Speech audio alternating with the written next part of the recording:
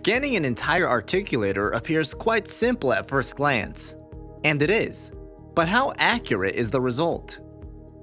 Dental scanners operate on a system of coordinates to create a three-dimensional view of the jaw, whereby every point recorded by the scanner is assigned a location within this coordinate system consisting of an x-axis, y-axis, and z-axis.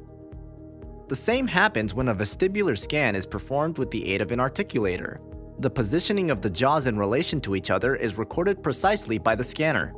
However, many scanners are unable to record the most important data of the scan, which is the exact positioning of the jaw in relation to the articulator, and thus the condyles. And this information is extremely important because every human skull looks different. Some articulated jaws look like this, yet others like this. And because some dental scanners are unable to record precisely this information, the vestibular scan of the jaw is averaged by the CAD software in its positioning within the virtual articulator. This deviation from the real situation makes a perfect fit and patient-customized virtual articulator simulation impossible. The Fixator is an exact and true-to-size reproduction of the articulator, with the difference that the Fixator can be inserted and fixated in the Smart Optics dental scanner like a normal object holder.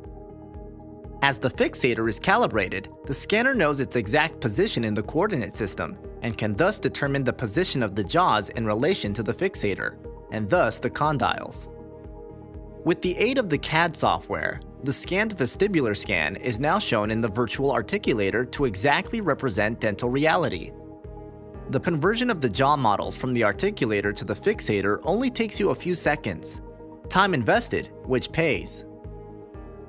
You will see the difference and your patients will feel the difference. Don't be satisfied with less. Smart Optics recommends working with a face bow to achieve the perfect result.